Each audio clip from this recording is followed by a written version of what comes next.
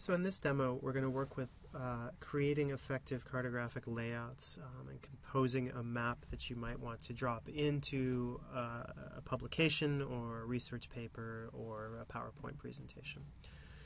So there's no official data really for this demo. I've given you some example files in here that you may want to play around with a little bit, and I'm just going to use these for creating the map documents in here. So this is what's actually in that Demo 9 folder. It's just a few different shape files that are from some of the later demos, but are useful in kind of different ways of visualizing point line, polygon, and raster data in an effective composition. So once you've started up ArcMap, just go ahead and start up a blank map as usual.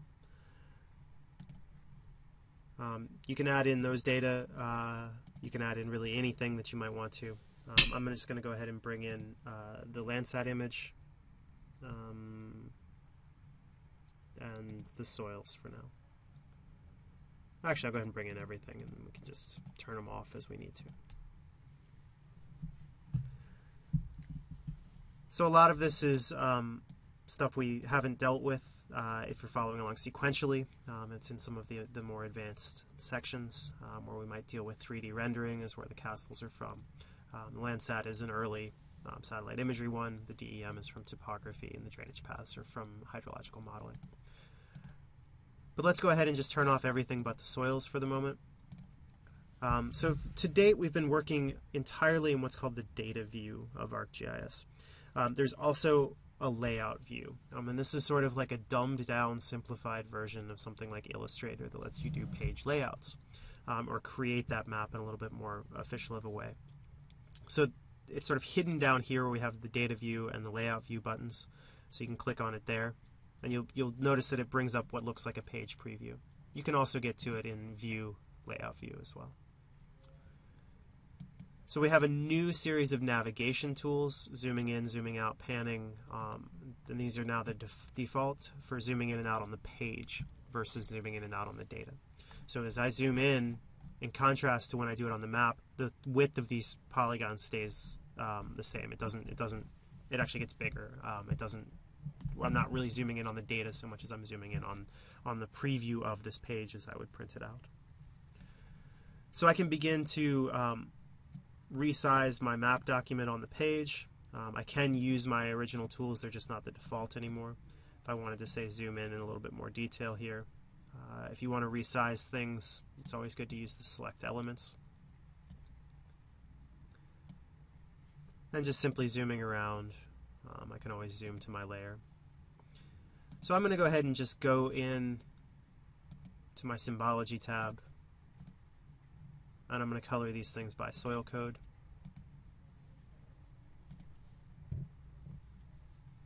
So I've now gotten something that looks a little bit more like a regular map, looks like a soil map. But there's a few things that I need on this map to make it an official thing that I might want to export. The first of these is a scale bar. Now, this is not a complicated thing to find. You simply, in the layout view, you go to Insert, Scale Bar, and this will bring up a whole slew of different scale bars that you can choose. I tend to use this one a lot, but you're welcome to experiment around with any of the different ones that are in here. If you choose Properties, you get a few different other things you can set. Most important here are the number of divisions and subdivisions, whether or not it shows 1 before 0, what happens when you resize it. Does it affect the division value, or does it affect the number of divisions? The units as well, I encourage you to work in kilometers versus miles. I don't know why that's the default on a lot of these, but it is. And then you can also do things like set some colors and how often things are labeled. I find it easiest to go ahead and just hit OK with the default, go in. And once you've put it on there, it's a lot easier to go look at it, zoom in, and say, like, oh, that looks kind of silly to have all these extra subdivisions in here. And it might be nice if this was just 1 kilometer. So I'm going to go in and just make that the way it is. So I'm going to take out some of those subdivisions. I'm going to adjust the number of divisions, so I'm going to lose my number of divisions, and I want the division value to be 1 kilometer. I'm going to go ahead and hit Apply. see what that looks like. Okay, I might want to go over to my labels here. Well, I don't really care about the first midpoint being labeled, so I just want to do my divisions. And that'll take that out. So now when I resize it, it just cuts down the number of them. It's a little bit more effective of a way of putting that scale bar in there. Now I can also do my north arrow. This is something that's pretty important to have. So I can just go simply to Insert North Arrow. There's not a lot of things that have to be set here, but I encourage you to choose whichever one in here you might want. There are a lot of very, very fanciful ones. I'm going to do kind of a classic. And I can sort of resize it as I will. Now I can also insert my legend. This is very important with any sort of vector data like this where I don't intrinsically know what those colors mean.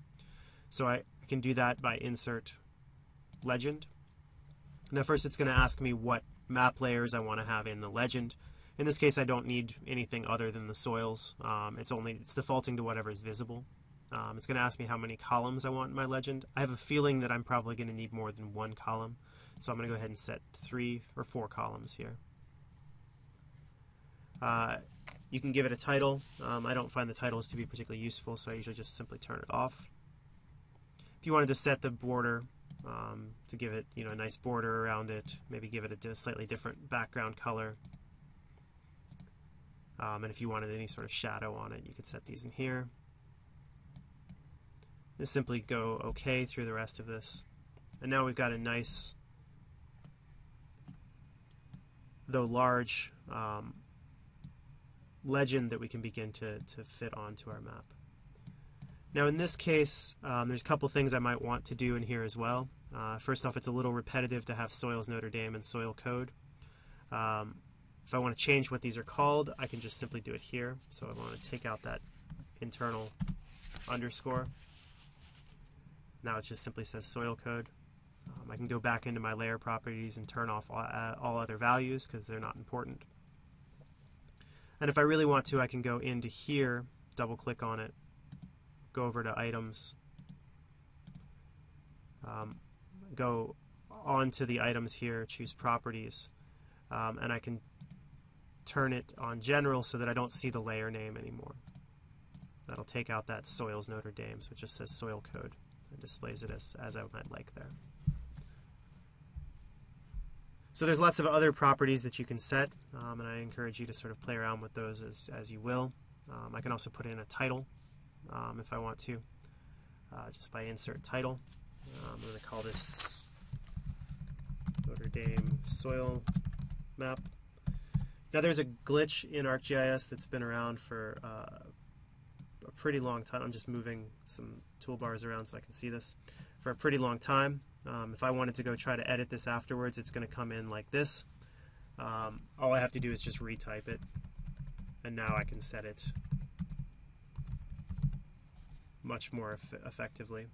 So if I wanted to set my type or anything like that, I can actually turn on my drawing toolbar. If I right click up here and choose draw, now I can begin this. I like to dock this at the bottom for some reason. Now I can begin to set my font sizes, how big it is. I can do all sorts of other drawing on there if I want to. So that's some of the basics of how you might render a vector map like this.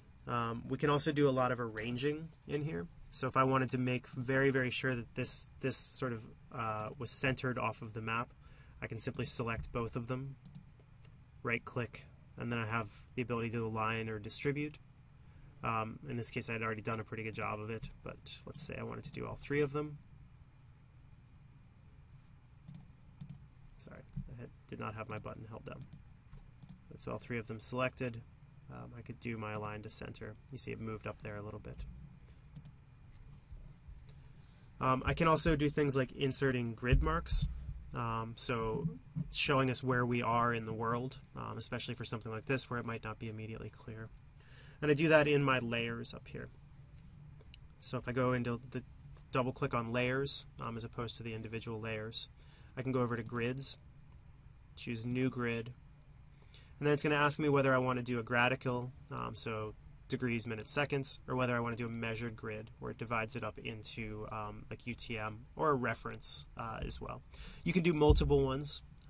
Usually it's relatively common to have a gradical and a measured grid on there, so a projected system and a geographic system. I'm just going to do a gradical for the moment, so just go ahead and hit OK or Next. And this is the case even if our map is in UTM, we can still create this gradical on there. It's smart enough to do it on the fly. So it's going to ask me whether I want to do around the outside and labels, and then it's going to say place parallels every how often, so 1 degree, 1 minute, or say 30 seconds. We're zoomed in really far, so I'm going to choose 30 seconds here, and we'll see how it looks. It's going to ask me a little bit about the division types I want to use. I'm just going to leave the defaults for the moment. Go ahead and hit Finish, and then OK. So maybe every 30 seconds was a little bit too frequent in here, but if you zoom in on it, you can begin to see that it's labeled them. It has the crosses on there, and it's labeled every other one. So let's go ahead and just go back in. Rather than doing it all over again, I can just choose Properties with it selected, and I'm going to go to Intervals, and I'm going to change this to let's do every 2 minutes. As opposed to every 30 seconds. So just hit a bunch of OKs. And that's a little bit more of what you might want to have on there. Now you're welcome to set up the other section as well. If you wanted to set up a projected one, it's quite easy to do. Now if you wanted to add a table or anything, you can do that fairly easily. If we wanted to add the soil table for some reason, we could go through and choose Add Table to Layout. It's now going to appear over here, and we could sort of modify it as we wanted to. Additionally, I'm just going to delete that because it's not super useful at the moment. But if you had, say, an attribute table that had, say, the total area for each one, you could add that on there as well. We can also add in any graphs that we might create. So if I had created, like we did with topography before, so I'm just going to turn the DEM on. Now if you haven't seen this before, just bear with me that I'm creating, I'm just turning on my 3D Analyst toolbar, which also means I have to turn on my 3D Analyst tools, and I'm just going to create an interpolated line, and then use that to create a profile graph. I could very easily just right-click on the title up here and add to layout as well. So now I would have my chart on there, and I could put it sort of wherever I wanted. So if I didn't need a legend in there, I could have sort of a profile graph. And I could even do it, I could change that interpolated line to be something a little bit bigger. So if I wanted to make that that line be a nice bright red, and that line to be just a little bit thicker, I can just double click on it.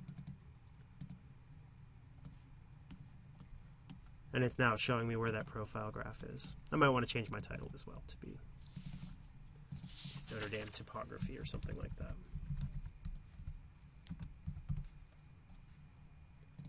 So that's a little bit about how you create some of these things. Just closing down my extra windows here. But I do want to show you just how to export it so that you would have this in a sort of a permanent way as well. The easiest thing to do is to go up into File, and choose Export Map. That's going to give you a few different options. You have lots of different types you can save it as. JPEGs, TIFFs, PNGs, these are all good for sort of anything you might want to drop it into a presentation or something like that. You can clip it to just the extent that you have, so you don't get the full page.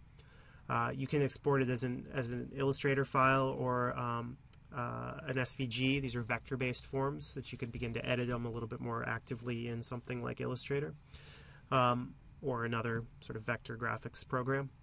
So there's lots of different ways to export your files in a way that then becomes useful for your publications or for your presentations.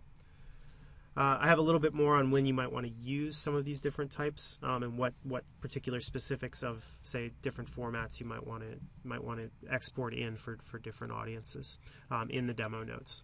So again, as always, please feel free to email me with any questions or to contact us however it's listed in your version of the course. Thanks a lot and have a good day.